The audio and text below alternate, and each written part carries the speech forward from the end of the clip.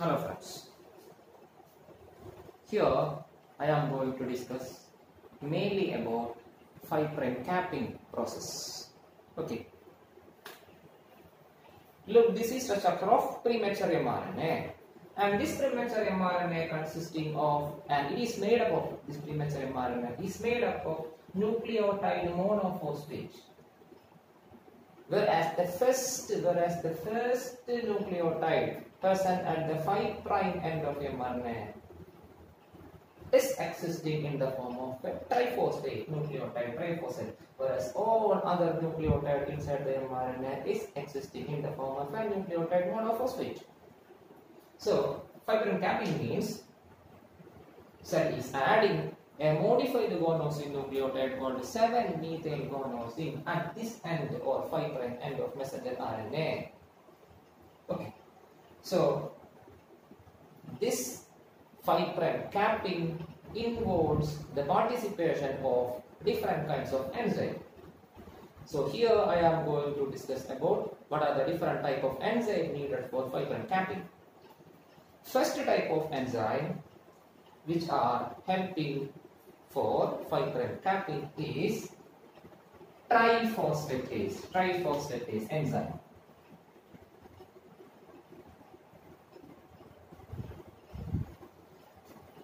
This triphosphatase enzyme, first of all, cleave the 1-phosphate group out of these three. So for triphosphatase, cleave or remove 1-phosphate group from the nucleotide triphosphate, leaving diphosphate. That is the function of triphosphatase. That's all. And second type of enzyme is called guanosyl transferase. Second type of enzyme is called guanosyl transferase.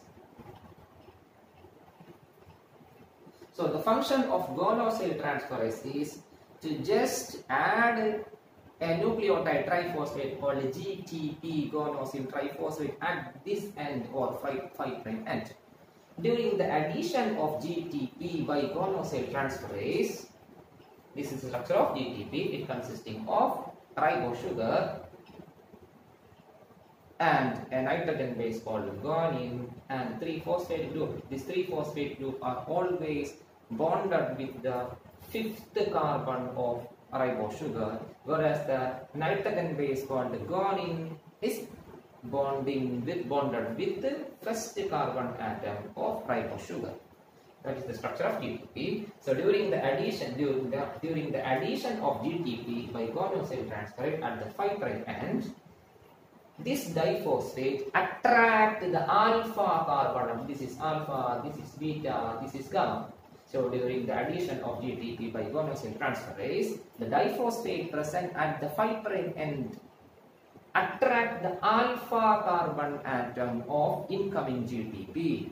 Okay, creating a 5'. This is 5' and this is also 5', forming a 5' phosphate bond. 5' diphosphate bond. Okay. So during this process, this bond breaks, leaving 2-phosphate in the form of a PPI, that is called pyrophosphate.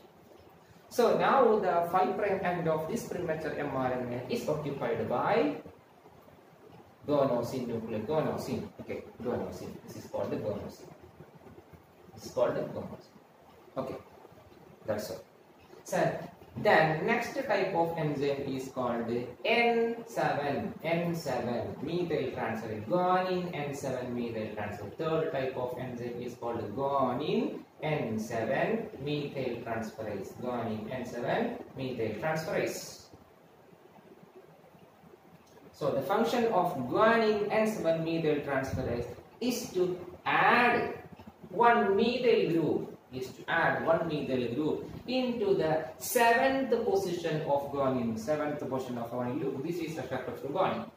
It consisting of 4 nitrogen. Okay, 4 nitrogen. Okay, mainly 4 nitrogen. This is the structure of purine.